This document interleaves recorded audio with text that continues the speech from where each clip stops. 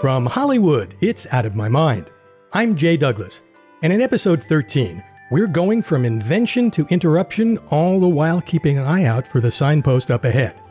It's your 17 minutes of the essential, non-essential, and curiously essential information we find scattered all over the world and assemble every week for baby boomers like you who haven't lost their curiosity. Now, if you're not a baby boomer, you can still listen to the show.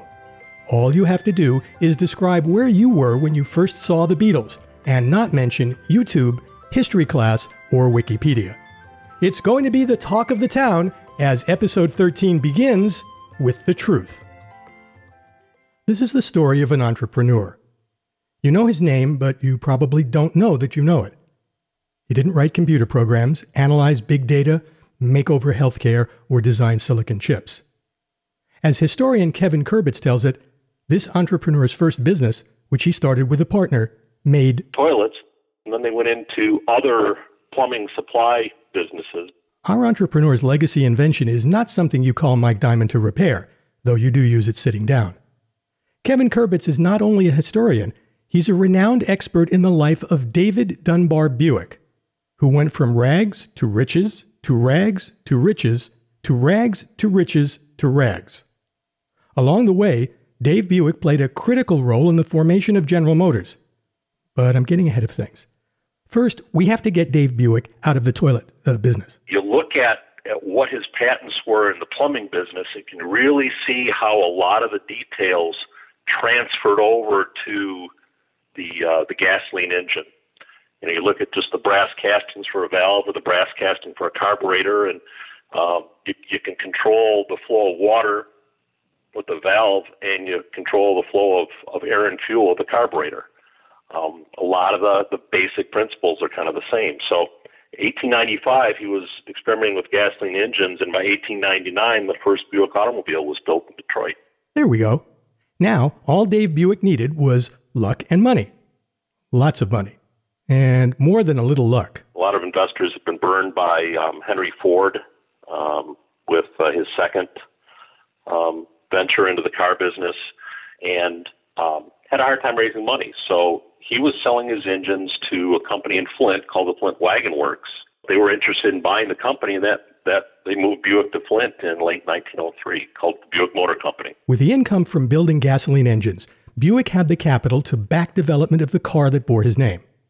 Until he didn't. The folks at the Flint Wagon Works wanted somebody else to run the company. They just felt a better manager was in order, and they got Billy Durant. No longer in charge of his company, Dave Buick's automobile plans were running out of gas. Except Billy Durant was a successful industrialist and millionaire, and he didn't get that way by not knowing a good opportunity when he saw one. And he saw one in Buick. Billy Durant turned it into like an overnight success, where Buick had built 37 cars its first year. Durant built, I think the number's like 750 the second year of production, and then it just kept climbing from there. And by 1908, Buick was doing so well that Durant expanded. He created General Motors in 1908 based on the solid financial position that Buick was in. Dave Buick, who got in on the ground floor of General Motors, was set for life. Until he wasn't. In 1910, Durant lost control of General Motors, and some bankers came in, took control of the company, and all of a sudden the royalties that Buick was supposed to be paid quit coming. Buick was by no means poor. He had money in the bank and was recognized as a millionaire himself. And then he went into the oil business in California. Hit a couple of gushers. The oil company fell into some, we'll call it shady promotional techniques. The company was sued, mail fraud, and the case was finally dismissed. But the funds that were being pumped in to defend the Buick company just depleted a lot of his finances. Losing General Motors, conned by a shady oil company. But none of this was the end for Dave Buick, entrepreneur. He was designing carburetors while he was in California still, and he licensed the manufacturer to another company in Michigan, and he was getting royalties from that. Buick bounced back. He had money again, And this time, he wasn't going to throw it into some hole in the ground. No, this time he was going to lose it topside. He then went to Florida in about 1924, and he became involved with land development.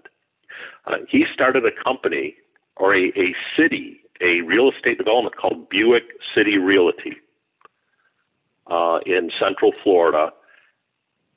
Timing was bad, location was great, but there was a land bust, and he lost his fortune there too. By 1926, David Dunbar Buick was 72 years old. He'd made and lost 3 fortunes. Now he was losing his health. He wound up back in Detroit in 1926.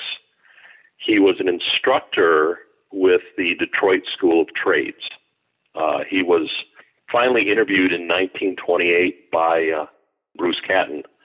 Found him at the information desk of the School of Trades. So his health had declined to where that was all he was doing, was working at the front desk. When the stock market crashed in 1929, David Dunbar Buick didn't lose what little he had left. He had died in poverty a few months earlier. History never recorded the last time he was able to afford a Buick of his own. Today, few people know that Buick was named after an inventor and an entrepreneur and wasn't the result of some focus group testing. We don't remember people that die poor, unfortunately. We remember people that die millionaires and leave their heirs lots and lots of money. It's rather sad.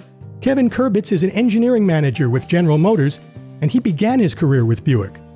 He's also a historian, a member of the board of trustees of the Durant Dort Carriage Company Foundation, and a member of the board of the Buick Heritage Alliance.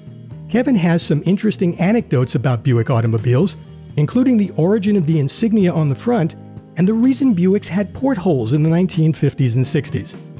You'll find these episode extras on our YouTube channel. Go to Out of My Mind Podcast on YouTube.com. That's Out of My Mind Podcast on YouTube.com. Click on Playlists and choose Extras. Tom Mabe has been called a comic superhero. And like any good superhero, he's dedicated to protecting us from evildoers. So here's some advice. If your evildoing includes calling people during the dinner hour and telling them they've won a free cruise or that they qualify for some overpriced mortgage, don't call Tom. Yes, can I speak with Tom Mabe? Who's calling? Well, this is Mike Stewart with Network. You've been selected to receive a complete digital satellite system for free. With this, you're going to... Let me ask you something. Did you know Tom Mabe? Were you a friend of his? No, I'm not. I'm just calling to... Hold that thought. Hold on 1 second, all right? Hey, guys, get really good pictures of the body. Yeah, and dust everything down for prints. Mike, you there? Yeah. Let me bring you up to speed. You've actually called a murder scene. Mr. Mabe is no longer with us. I'm Officer Clark. I'm conducting a homicide investigation. I want to ask you a series of questions. First of all, what was the nature of the business you had with Tom Mabe? I had no business with him. I'm sorry to bother. No, hey, hold on. Look, I want to ask you to stay on the phone. This call's already been traced, and we may need you to come in for further questioning. Just, Steve, you don't understand. I'm just calling on... No, look, you don't understand. Unless you want to be charged with obstruction of justice, it's imperative you keep your ass on the phone, Mike. Well, how about you just talk with my supervisor then? No, look, we'll get your supervisor in a second here. First of all, give me your whereabouts. I'm at work. You're at work? Yes. You being a smartass? No, sir. Let me put it to you this way, Mike. Say I wanted to mail your ass a letter. What would I have to write on the outside of that envelope to ensure the mailman would deliver it right to your ass? Geographically speaking, Mike, where is work? 47 West Street. Hold on, that's 47-8? Yes, sir. Mike, hold on 1 second, all right? Yeah. Get the Littleton Police Department Homicide Division on the phone. Yeah, give him this information. Tell him he's being sought in connection with a fatal shooting and aggravated robbery. How did you know Mr. Mabe again? Well, wait, you're calling the Littleton Police Department? I'm hundreds of miles away. I don't even know the guy. I'm in Colorado. Don't let that scare you. That's just a formality. I mean, have you ever been to his place of residence? No. All right, and tell me again, Mike, where were you last night between the hours of 8 and 10? I'm not feeling real comfortable about any of this. Have you even ever spoken with Mr. Mabe, Mike? No, I haven't. I don't even know the guy. That's what I've been trying to tell you. Okay, just calm down, hold on, look, just back up. I got one more question for you, Mike. As you well know, I'm sure, Mr. Mabe was a flaming homosexual. And there's no easy way of asking it. I don't want to embarrass you or nothing, but were you his gay lover? What? No. What the hell kind of a question? Look. If gay is your way, that's okay. I still know there's a lot of you gay people in the closet. I'm not saying I haven't thought about myself, you know. Say I was in Las Vegas or something, a couple drinks, cute little Mexican midget. This is ridiculous. Caleb? Tom Mabe started out to be a songwriter, but fate tapped him to be a comic superhero, as well as a corporate comedian, prankster, evisciator of the annoyances of modern-day life, and occasional guest on the Bob and Tom syndicated radio show. My thanks to Tom for his permission to use his telemarketer takedown recording in today's episode. You can hear more from Tom on his YouTube channel, Mabe in America. I've put a link to it in the show notes. Go to outofmymindpodcast.com. That's outofmymindpodcast.com. Click on episode 13 and follow the link to show notes. If you're listening on YouTube, click on the Read Show Notes banner that will appear near the end of the show. I knew my dad was a writer from an early age, but I didn't know exactly what he was writing until some mean kid on the playground asked me if I was something out of the Twilight Zone. And I didn't know what the Twilight Zone was, so I went home and asked my father, and he explained that it was a show he wrote, that it was a little too old for me, and my recollection of that whole scene is he and I were watching the Flintstones together, and at what Wilma was saying to Fred at that point was more interesting than any more than he was going to tell me about this show. That's Ann Serling, daughter of writer Rod Serling. It was this week in 1959, October 2nd to be exact, that the CBS television network aired the first episode of The Twilight Zone, which Mr. Serling created and for which he wrote 92 of the 156 episodes. I called his daughter Ann because I was curious to know what it was like growing up as the daughter of a man who could conjure up stories that, as Rod Serling said at the show's opening, lay between the pit of man's fears and the summit of his knowledge. What I found out was not at all what I imagined. It was really a very normal childhood. He was very good friends with Betty White and Carol Burnett, but that's really the extent of any kind of celebrity exposure that we had. My dad and my mother mostly, they hung out with the writers and producers, and, you know, I do vividly remember begging my dad to meet Elizabeth Montgomery, and she couldn't come over, and so then I begged to meet Sherry Lewis, and in fact, when I wrote about her in my book, I wrote that she brought lamb chop, and my editor said that I needed to correct it because the way I'd written it is it sounded like she brought lamb chop for us to have for dinner. Granted, I never had Sherry Lewis bring lamb chop for dinner, but my aunt brought matzo ball soup once for Passover. If anything, Ann's relationship with her father, a man who was driven to write by circumstances I'll get to in a moment, was closer than that of many of my friends. Their fathers were often on the road on business, or leading the life of William White's organization man. I never had the sense, and I wrote this in my book, that he wasn't available and he wasn't present. I mean, my recollection is coming home from school, and he and I would play basketball every afternoon. He was always there at the dinner table. You know, he was always there. All of this is taking place when Ann was very young. She was 4 when The Twilight Zone premiered. So there were facets of her father she didn't know about or didn't fully understand until much later. One of these was what drove him to write 12 hours a day and write about topics familiar to Twilight Zone viewers: prejudice, injustice, human rights. What I referred to a minute ago as the circumstances that drove him were the experiences he had in World War II. My dad had originally planned to major in phys ed when he went to Antioch College, and he soon switched to language and literature because, as he said, he needed to get it out of his gut. He needed to get it off his chest, and writing became that vehicle to do that. And here's where our story takes an interesting turn, one I think that demonstrates the bond between Ann and her father.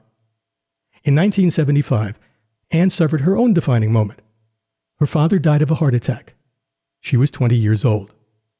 Her loss was unbearable, and her grief blocked her from discovering or rediscovering more about her father, whose public notoriety developed when she was too young to fully grasp it. She needed to get beyond her grief and learn more about the father who was never too busy to shoot hoops or let her best him in a game of paddle tennis. And like her father, she turned to writing. I think actually writing the book played a huge part in that recovery.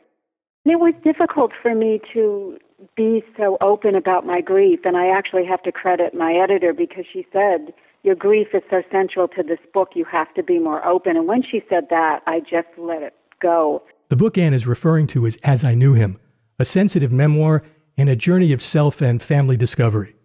It was a long, emotional, and difficult project.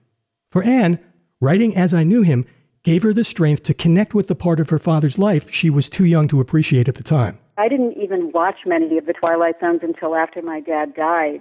And initially that was just to see him.